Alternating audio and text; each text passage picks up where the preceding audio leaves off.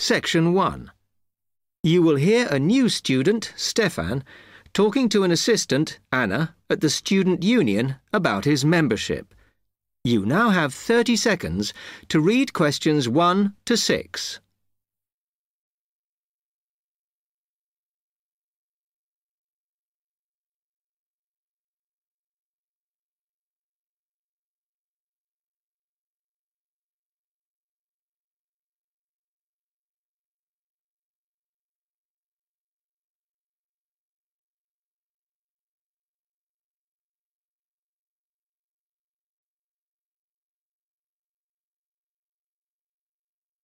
Hi, can I help you? Yeah, I hope so.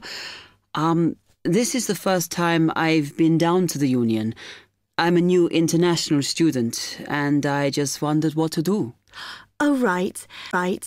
Well, normally we ask international students to fill out this form, and we put your details on the wall by reception. Then other students can contact you. It's a way for everybody to get to know each other. It can be a bit lonely otherwise. Oh, I see.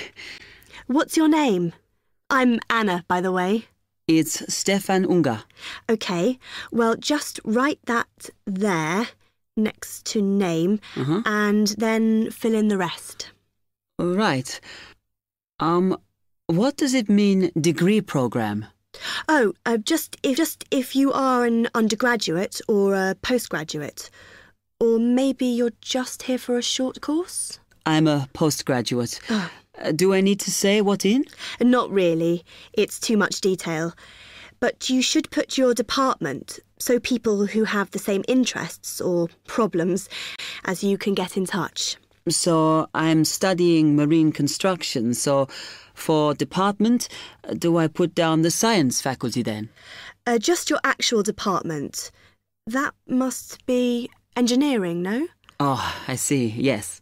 Then if you list what you like doing in your free time, not that we ever get any when we're studying, and maybe you can meet up with someone socially, or to join a club or something. Well, I like lots of things. Shall I just list them?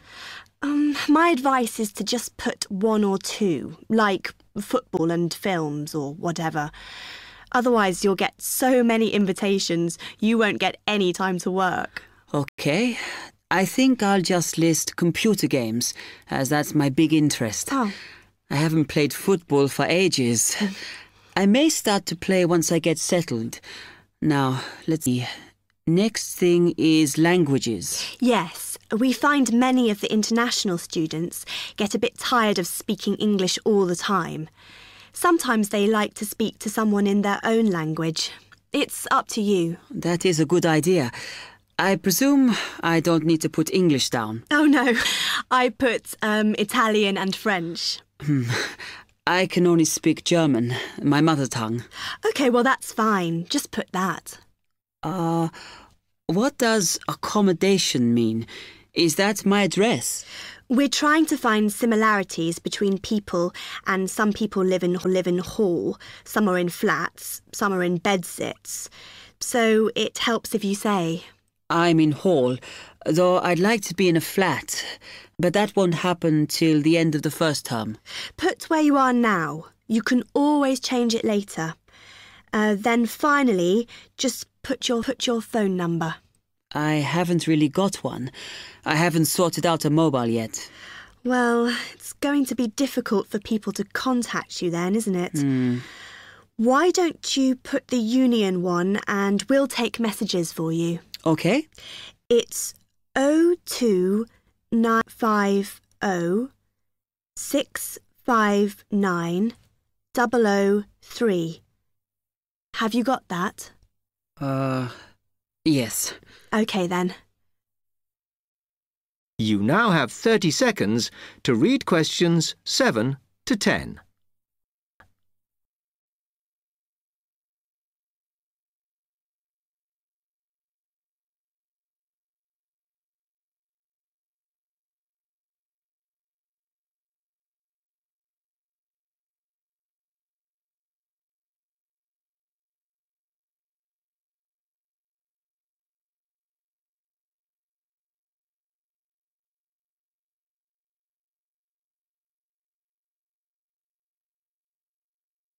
Oh, I had a couple more questions about the services you've got here.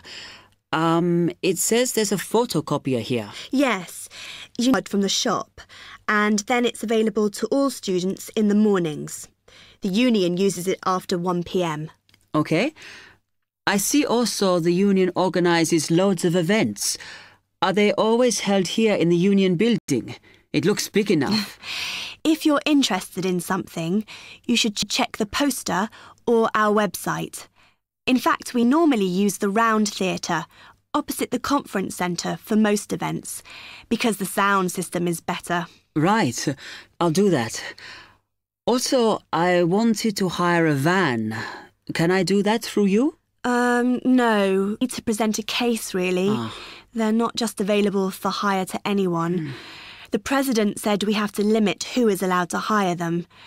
The person you need to see is the transport secretary. She's on the 2nd floor.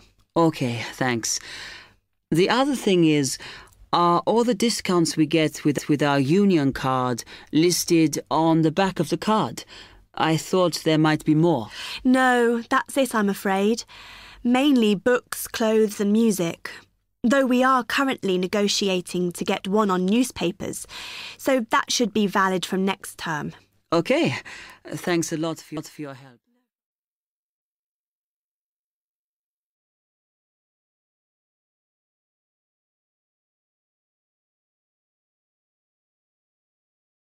Section 2. You will hear a library assistant talking about the library she works in. You now have 30 seconds to read questions 11 to 15.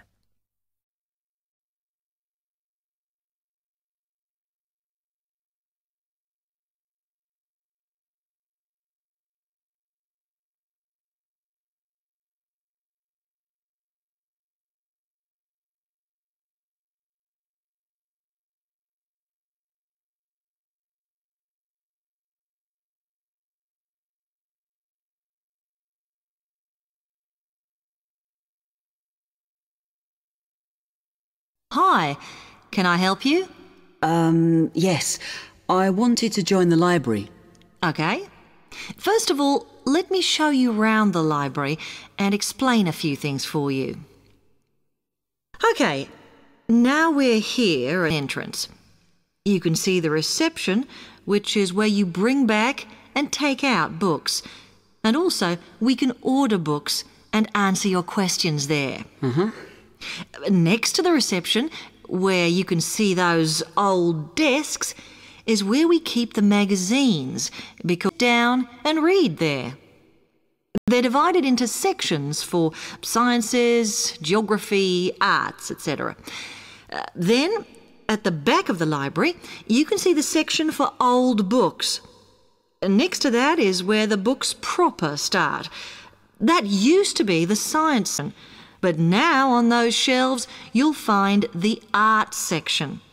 We had a big reorganisation in the summer, which I think has made it clearer. The numbering is standard, so you should be able to find what you want quite easily. However, if you can't find something, it probably means it's been borrowed.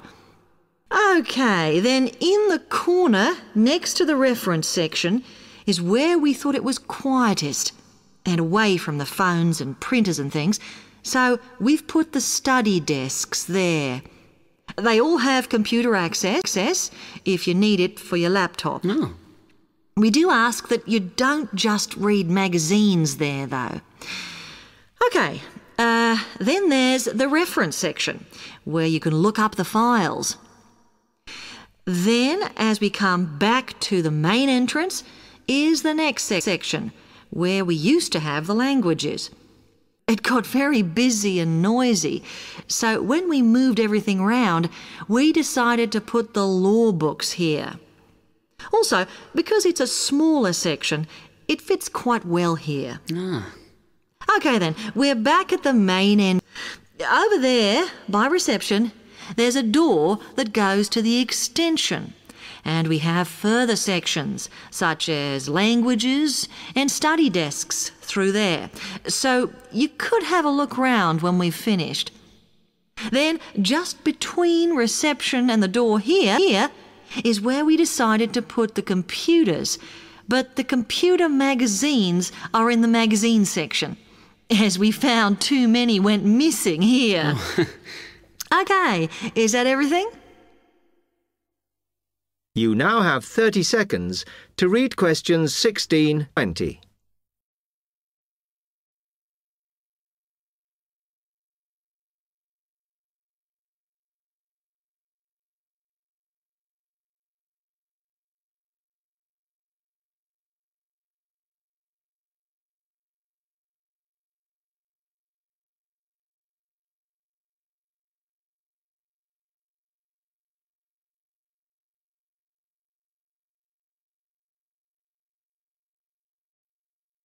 That's great, thanks. Can you just tell me a bit about borrowing and the rules and whatever? Of course. Over the last 2 months, we've been introducing a new system for this, and you can now take books out for 6 weeks. That's generally enough for most people. We usually get books back within 30 days. Of course, you may decide to renew the period. You used to have to come in to get the book stamped because we don't like doing it over the phone, as there's no record of it. But now you can do all that via email. Oh. If you do forget to renew, then we do make a charge, I'm afraid. That helps our costs, but we do insist on it. The good news is that there is only one charge. I know some libraries charge £1 for 1 week and then it goes up with each week it's late. We ask for £1.50 as we think that's high enough to stop people being overdue. The other thing you may want to know is what you do about books that are not on the shelves. We do have a system for reserving them. All you have to do is fill in a yellow form behind those blue ones on the desk and give it to someone at reception. He'll let you know when it comes in. Also, sometimes you will need a journal article that we don't have but can get from other libraries. So we offer an ordering service if you need it. Now, if you'd like to fill in this form here.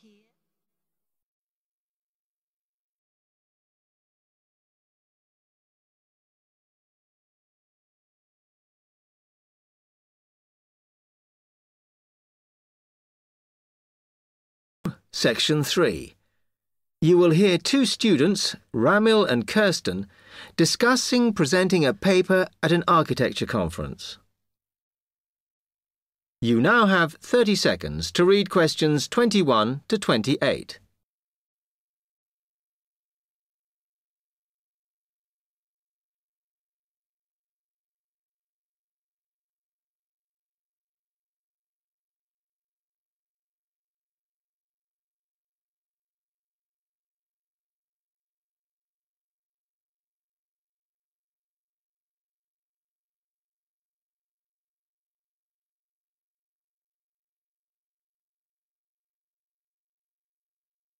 Hi, Kirsten.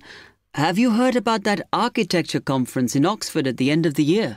Yeah, I saw the leaflet on the notice board.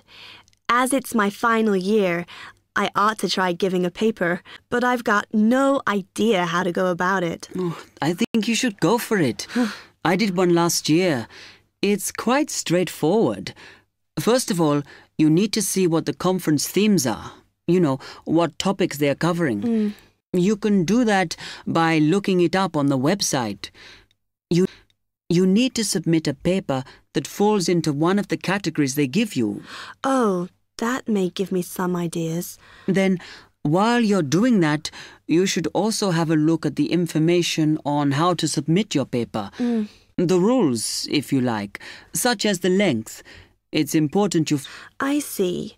And then I suppose the next stage is to start writing it up.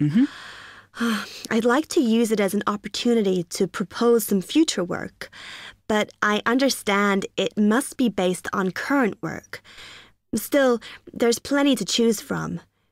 It makes sense to do something that I'm more familiar with. Yes, And the other thing is, when you've written it up, then go back and look at your data carefully and make certain that you've presented it in a format that is standard for your subject. Remember, people have to absorb information very quickly while they're listening. Don't make it too complicated. Okay, well, I reckon that'll take me about a month to get that sorted. Then the next thing I have to do, I guess, before I send it off to the conference organizer, is give the whole thing to the events officer so that he can look through it and see if it makes sense and is okay. Yeah. Remember to warn him that it's en route so he can fit it into his schedule. Oh. Then you're done, really. All you have to do after that is to go through it and sort out any changes you need to make. Then finally, you can submit it. You can do that online. Phew, good. Then I just wait to hear, I suppose. How long does that take? It depends, but usually about 6 weeks. Oh. When you hear if your paper has been accepted, then at that stage, it's worth giving them a list of any technical need when you actually give the talk. Mm-hmm. A screen or video players or that sort of thing. Okay, but that's a long way off. And I know that if my paper is accepted, then at that stage, I have to give them a short text about myself and my academic background so that they can put it in the brochure. Famous at last. Yeah. You now have 15 seconds to read questions 29 to 30.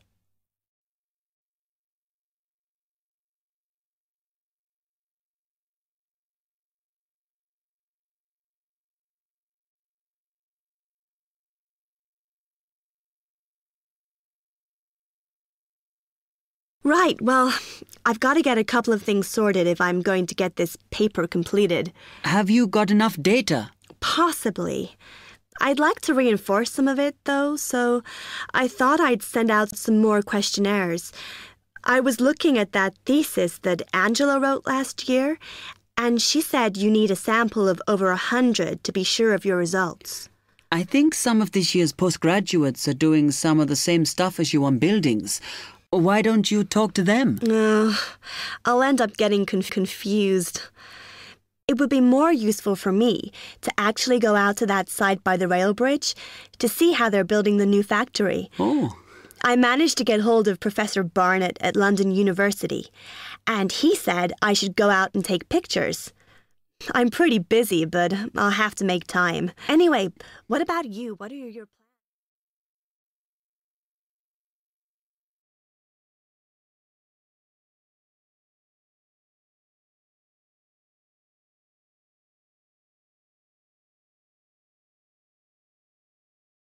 Section 4. You will hear part of a lecture on the current and future use of mobile phones. You now have 30 seconds to read questions 31 to 35.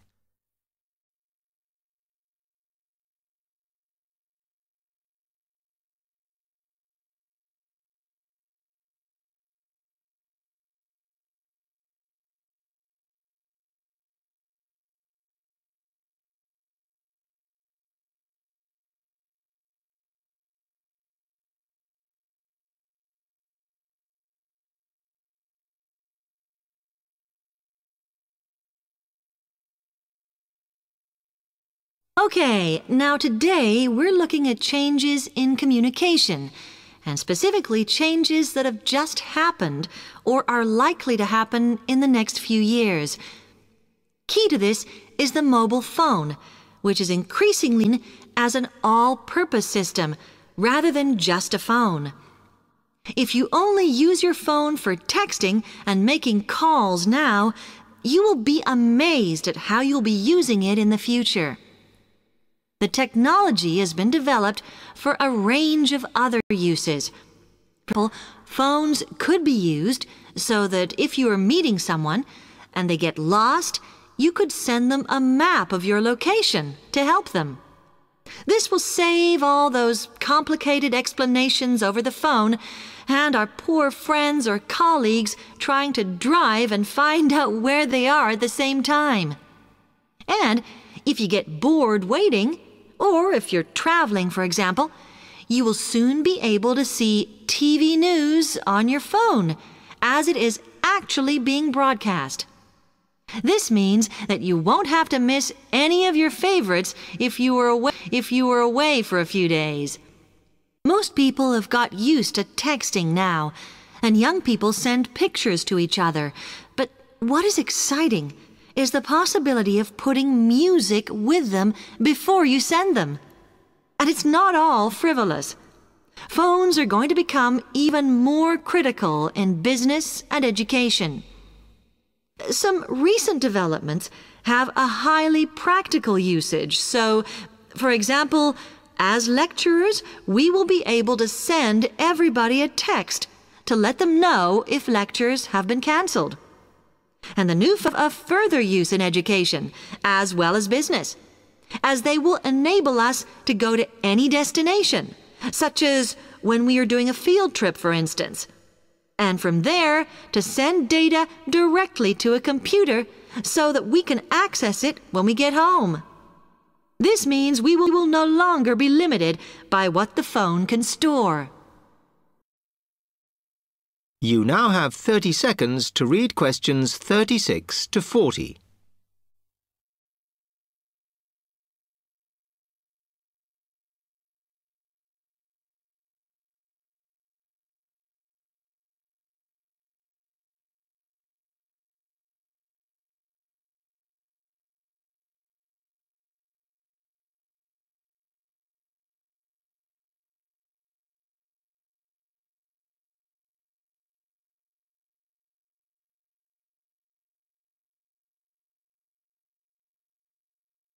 And it's interesting to look at the different ways that men and women use phones now, as that does affect how the technology will develop. Some research has been done on how people use phones, and some of the results are surprising. Increasing usages of mobile phones is to get all sorts of data, such as phone numbers, the weather, train times, etc. And while there's been an attempt to set up connections with things that women might be interested in accessing, it is overwhelmingly men who do this. But what about the traditional use of a phone? To speak to people? I suppose we would predict that it is mainly women who use phones as a method of contact for friends and family, but, in fact, the genders exploit this facility equally. I've spoken about the increased business usages that phones will offer, and I suppose we would associate this usage with men. The survey picked up, though, that women are often working from home or catching up with work in the evenings, so they use phones in this way as much as men do. Most of us are aware we can store photos on our phones. It's an ideal method of capturing a moment wherever you are. Women tend to be the group that keep photos on their phones, but it seems that men use their phones to actually take pictures much more than women do. And of course, all this knowledge affects the marketing that the companies will do in order to sell.